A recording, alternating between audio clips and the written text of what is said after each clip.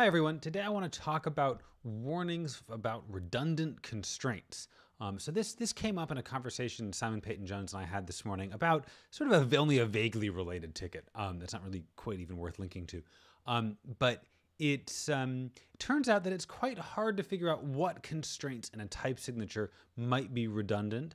And, looking at this gives us, makes us think a little bit about the different kinds of decisions that we have to make when engineering a compiler and designing these features in a language.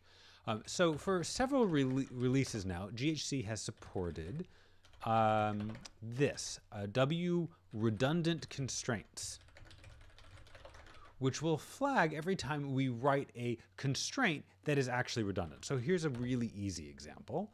If I say f is for any a that is in the eq type class and it returns a bool, if I just say fx equals true, then down here, we're going to keep this problems tab open so we can see the warnings right away. So we can see here that we get redundant constraint eq a, and that's because GHC determines that this eq a is unnecessary.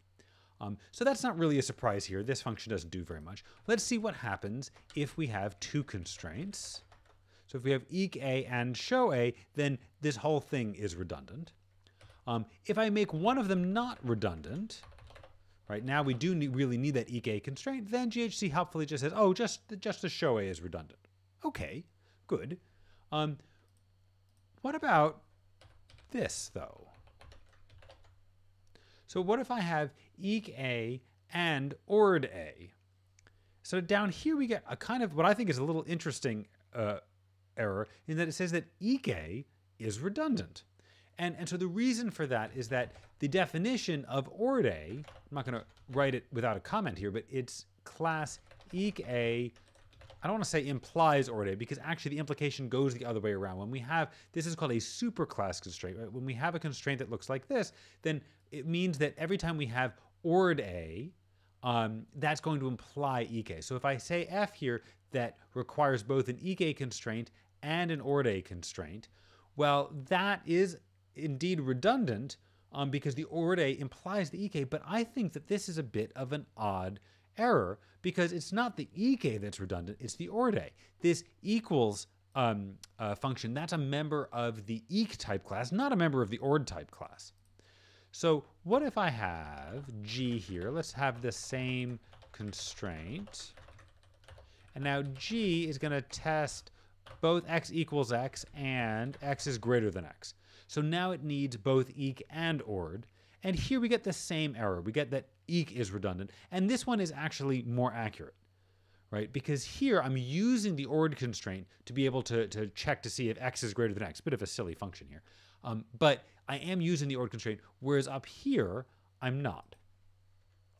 What about another case? What if we have the case here, h? So h here is going to have, let's say, ord a arrow bool, and hx is x equals x. And now we get no warning at all for h. Even though I really don't need an ord constraint here, what I really need is an eq constraint, not an ord one. So in some sense, the ord constraint is too powerful, and yet GHC doesn't warn. So we can clearly see here that there's something not quite right in all of this.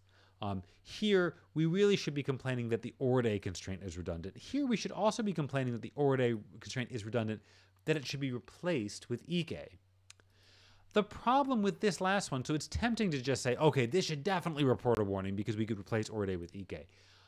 The problem with that is that sometimes Haskell programmers like to make essentially sort of synonyms that just to gather up constraints. So I might say, I don't know, class show monoid a here, and this is going to have a show and a monoid superclass. And then we can also say that anything that has a show and monoid instance also has an instance of show monoid. Oh, and it's probably complaining we need flexible instances for that, I believe. Flexible instances. Okay. Oh no, it's still not very happy with this. And undecidable instances because it says this, but if it tries to simplify to this, well, there's more things over here than there is over here, so it doesn't like that. So we'll add in undecidable instances. Okay, so now we're back to sort of working. We have these two warnings, but nothing else down here.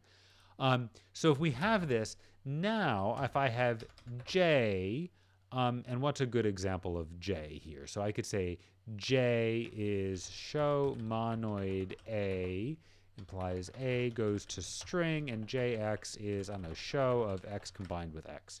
So that's going to actually use both the show constraint and the monoid constraint. And I do get a warning. Let's see. Oh, this makes type inference for inner bindings fragile. So that's true, and that's because it says, well, this show monoid could really be written as show A and monoid A. So let's do what it says. Let's add monolocal binds. I think there's another video that talks more about that. I don't want to get into that detail right now. That's not the part that I want to focus on.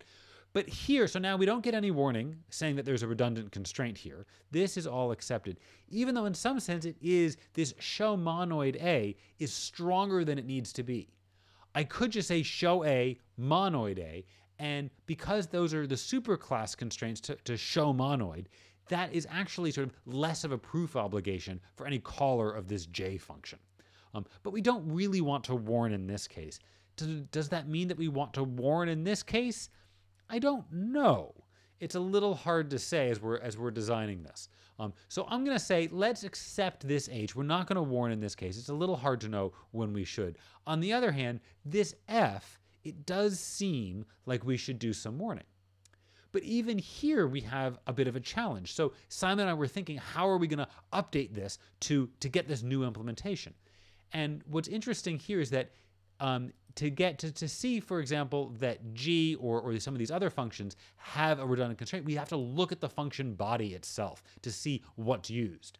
On the other hand, when we say eq a ord a, right away we know that there's a redundant constraint.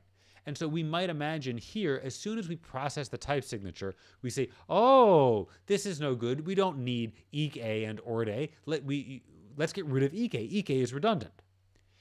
And then, if we only have ord a, then when we look at the body, we might say, oh, well, we don't need ord a here. Ord a is redundant. And then the user might get some very confusing error messages saying that both eq is redundant and ord is redundant. But of course, we can't get rid of them both. We need one of them.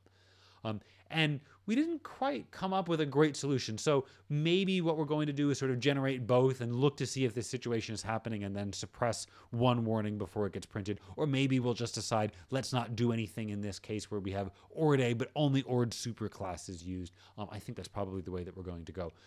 But it turned into sort of a little interesting set of questions here. And I do think that this is a real error. So as soon as I'm done making this video, I'm gonna post a bug about this F up here because it really should be complaining more about ord being redundant than eq. Anyway, I hope this has been interesting. Thanks very much for watching. Bye.